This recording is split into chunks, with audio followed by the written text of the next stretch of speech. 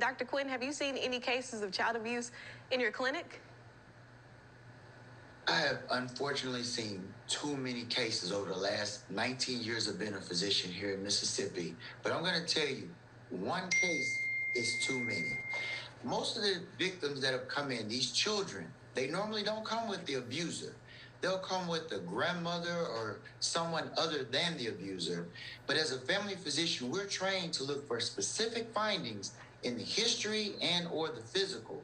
And when we have a high enough index of suspicion, we don't hesitate. We contact the authorities. And there have been cases where some abusers, parents, have been arrested.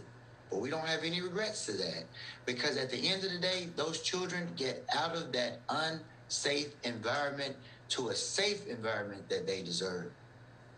Right. And now, in the definition of the Federal Child Abuse Act, the failure to act in certain situations is a form of child abuse. What does that mean?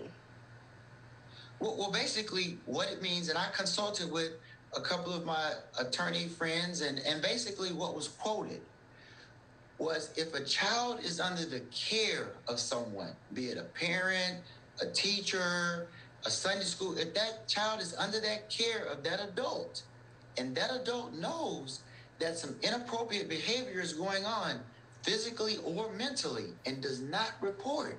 And I'm talking about scenarios where maybe a mother has a boyfriend that spends the night some evenings, or a teacher that knows something is going on in the school. If the parent or the person that's responsible for that child does not report, they could be held liable in a court of law.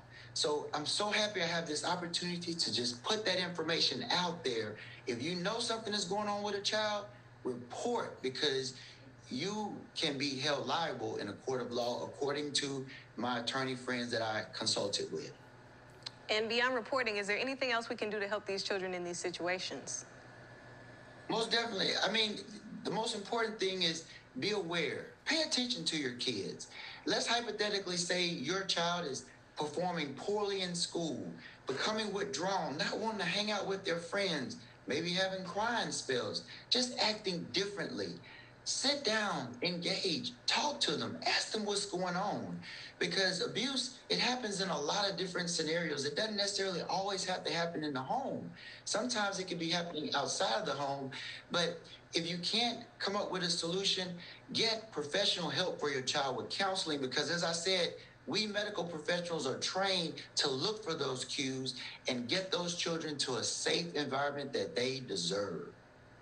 Thank you so much for bringing awareness to this issue, and thank you for letting us know all the things that we can do to make the situation better for children in our areas as well. We appreciate you.